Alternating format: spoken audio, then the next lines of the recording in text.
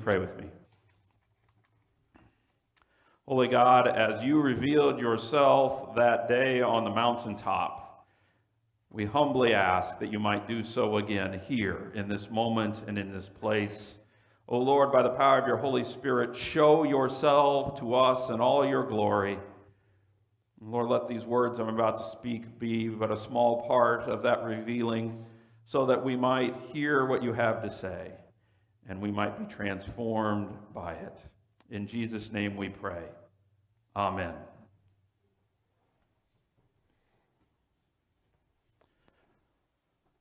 So this week, I've had one of those weeks where this word has come up multiple times. Sometimes I think God does this to me during weeks when I'm preparing for a sermon. It's a word, I guess it's an old word, but it's a word I hadn't heard too much recently, or I hadn't heard too much until recently. Onboarding, it's called. Onboarding. Like when you're starting a new job, they now say that they call that onboarding the new employee. I guess this goes back to management jargon in business for several decades, but for me, it's a fairly new word, and yet it has come up multiple times. Marnie is getting involved with an organization, and they had their onboarding meeting that she has to arrange and go through. We have a family member who's just getting a new job, and we were celebrating that with him, and he was talking about the corporate team that was going to do his onboarding in the coming days.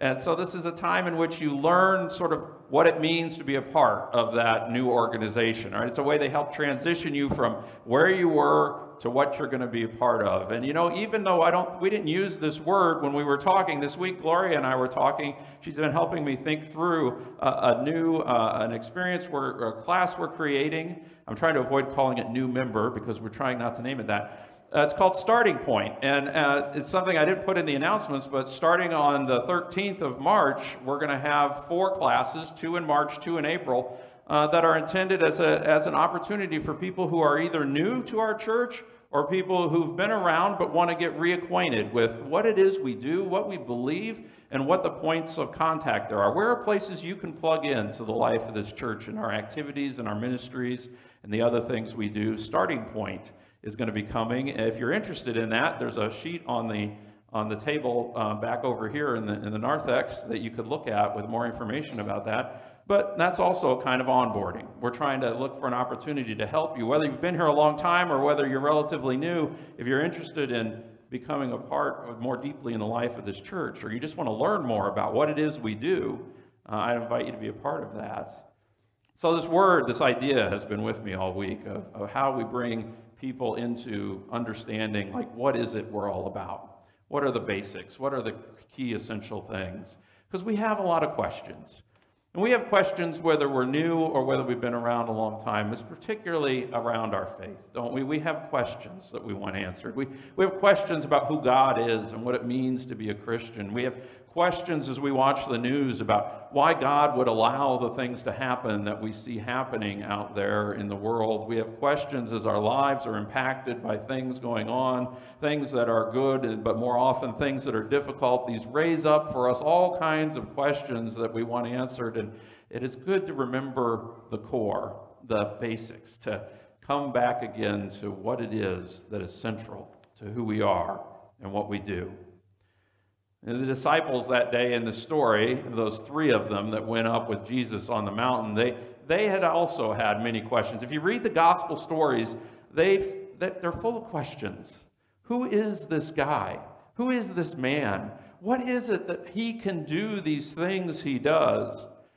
And even though they would say to Jesus, and just a few verses before what we read, Jesus asked the question many of you have heard before, who do you say that I am? And they've said properly and correctly, you are the Messiah, the Christ. Still, they were not clear completely on who he was.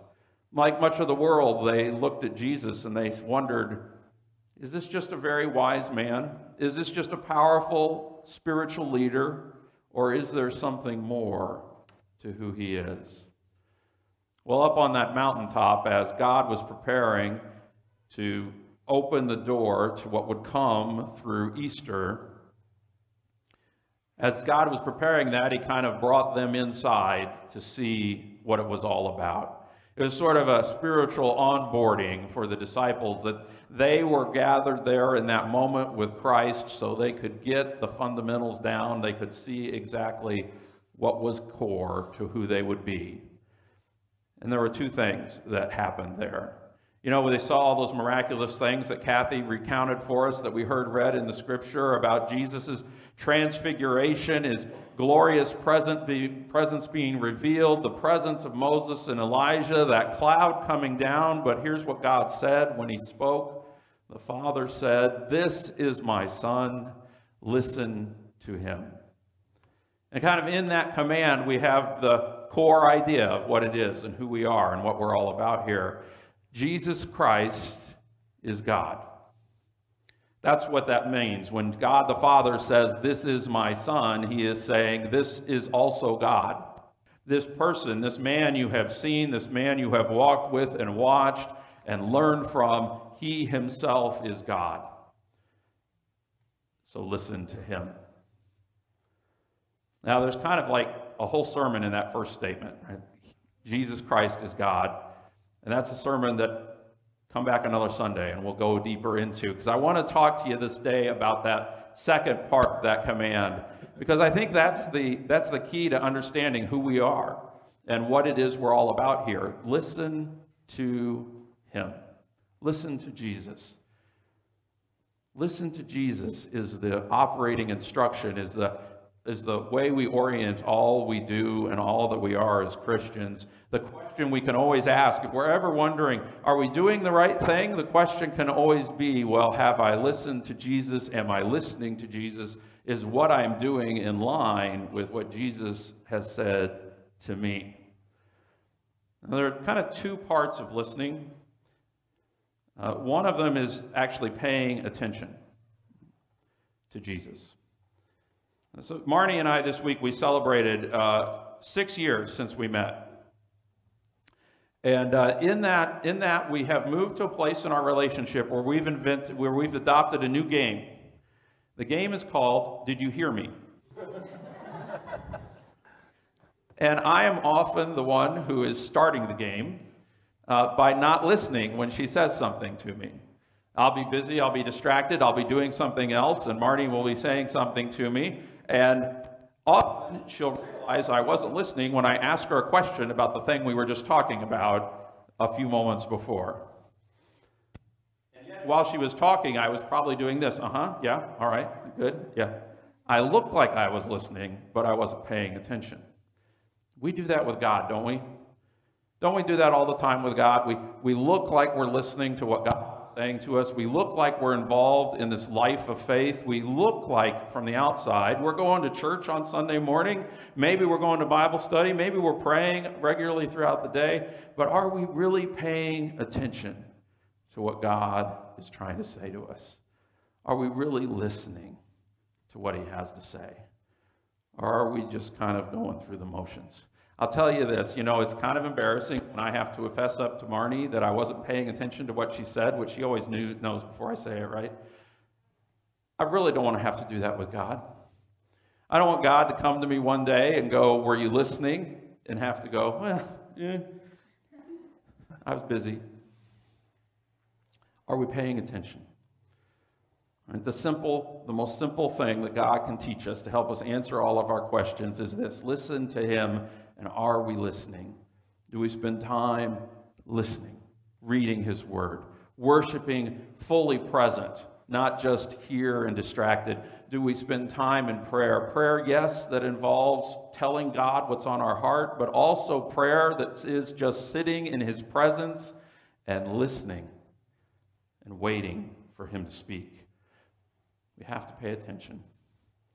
And then we have to actually do what he says. Any parent can know the difference between a child listening to you and a child listening to you, right? The child hearing what you've told them and them doing what you've told them.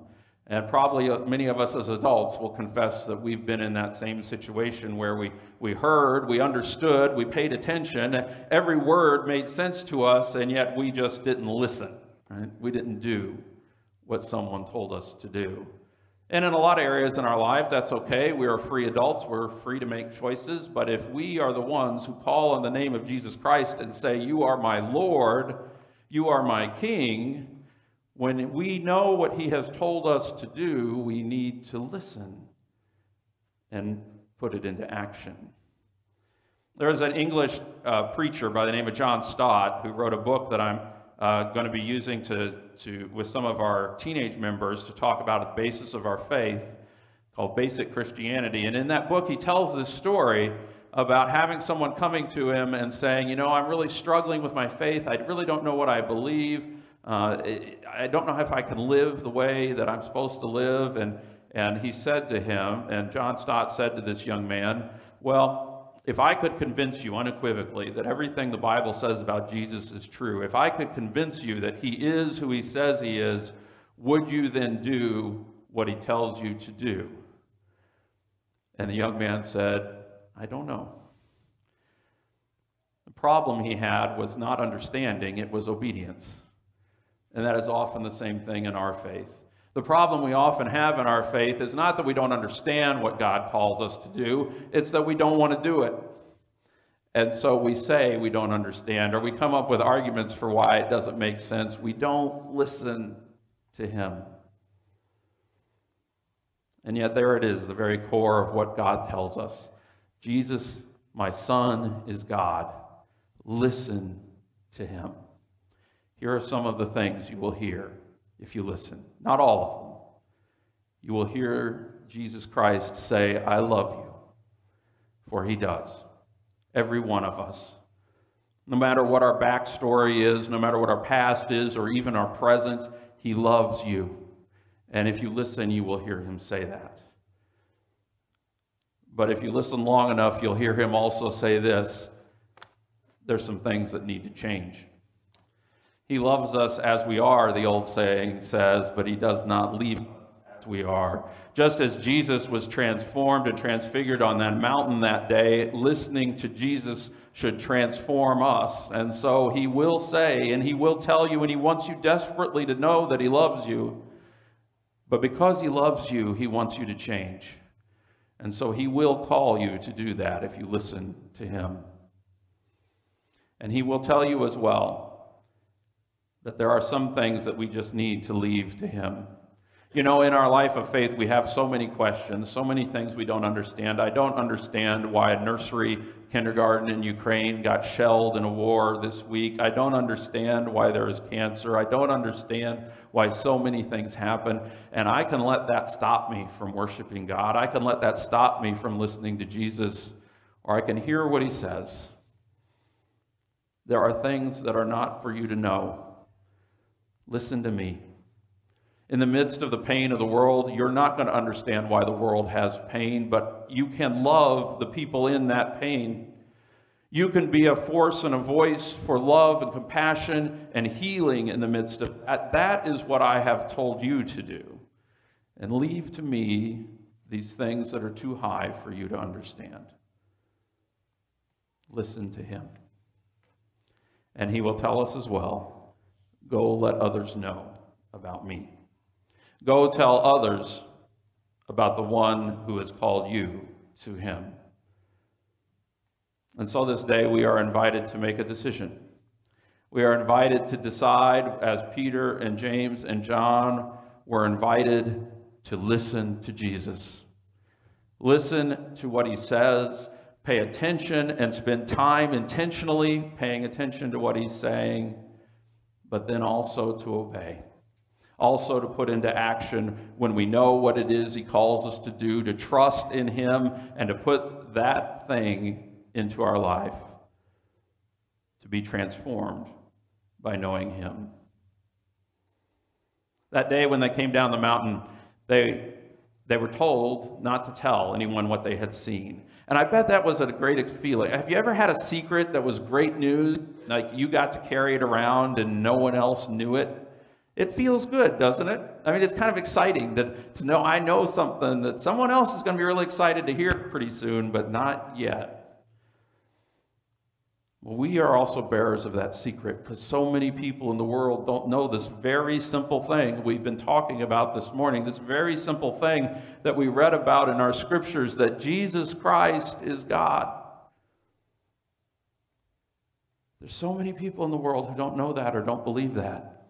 They don't know this thing we know, that the answers to everything that trouble us, the source of strength that is bigger than ours, the one who has loved us from eternity and will love us forever is among us if we will call on him. We know this great thing that so much of the world does not know. And yet we are called to carry it to them. And if you struggle to figure out, well, how do I do that? How do I talk to people about it? Just start with a simple onboarding. Start with the message that came on the mountain that day. Jesus Christ is God. Why don't you help me listen to him? And let's see what he says to us both. This is the secret that we get to share. This is the story that the disciples carried to the world. This today is our good news. Let's listen to him. Let's tell others. Let us pray. Holy God, we do give you thanks this day. We are grateful for the good thing that we know, that Jesus Christ is God, and that he loves us, and he wants us to walk with him. So, God, I pray that we might really hear that today if we struggle to hear that. And we might walk in it in obedience. Help us, O Lord, by your grace, to both hear and to do, to trust and obey, and to be your people. In his name we pray this day. Amen.